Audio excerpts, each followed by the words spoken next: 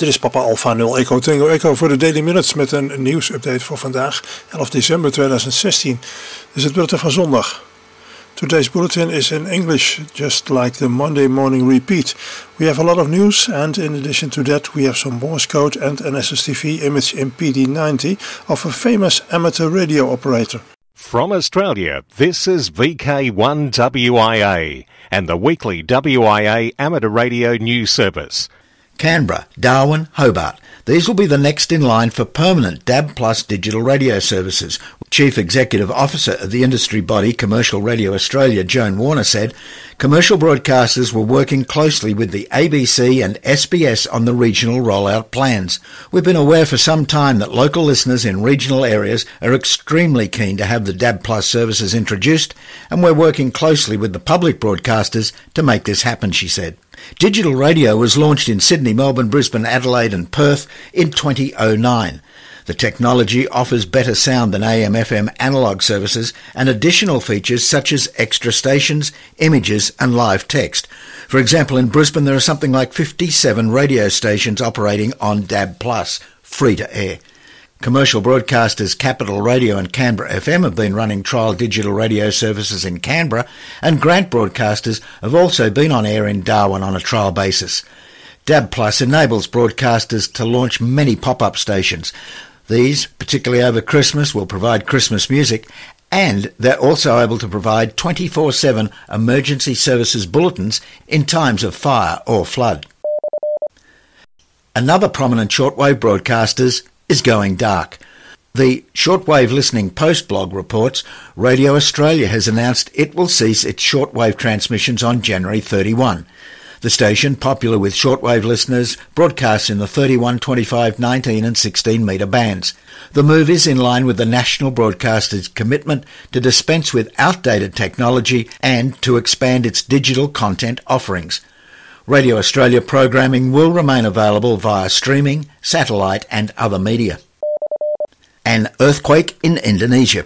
A 6.5 magnitude earthquake has struck an area of Aceh province, Indonesia, claiming dozens of lives and causing widespread damage.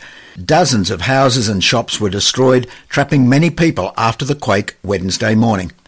The chief of Arare Aceh province, YB6 Alpha Alpha, confirmed that radio amateurs were in the field to support the disaster communications to help injured people. Jim Linton, VK3PC Chairman, IARU Region 3 Disaster Communications Committee, told VK1WIA National News that Arari members in Aceh and Medan North Sumatra are working on 7.110 MHz and also local 2 metre FM VHF frequencies. A request has been made to keep those frequencies clear for emergency traffic, particularly 7.110 MHz. ACMA investigates serious interference. The Australian Communications and Media Authority has found that well over half of all reception problems reported are caused by deficiencies in receivers, inadequate or faulty antenna installations, or attempts to receive distant broadcasting services. The ACMA has also found that in less than 1% of cases involving amateur radio, the apparatus licensed station was the cause. Many interference complaints investigated could be resolved by the viewer or listener themselves or with the help of a service technician. The ACMA has a booklet available designed as a self-help guide to resolve reception problems in a home. It provides illustrations and descriptions that will help identify the most likely cause of the interference and suggests appropriate steps to remedy the problem. Testing of the 5G standard by US telcos Verizon and AT&T has begun, with the rollout of the latest iteration of wireless signal likely to be a commercial reality by 2020. As the name suggests, it will be the 5th generation of wireless signal, and along with it will come many features, the best thing being speed. How will this affect electronics? In many ways. Worldwide, there is an estimated 6 billion devices connected to wireless technology. By 2020, the number is set to more than triple to almost 21 billion. Until recently, the majority of wireless devices were smartphones, tablets, televisions and laptops. However, with home automation sales also set to increase by up to $28 billion by 2020, there is plenty of scope for our producers of electronics componentry.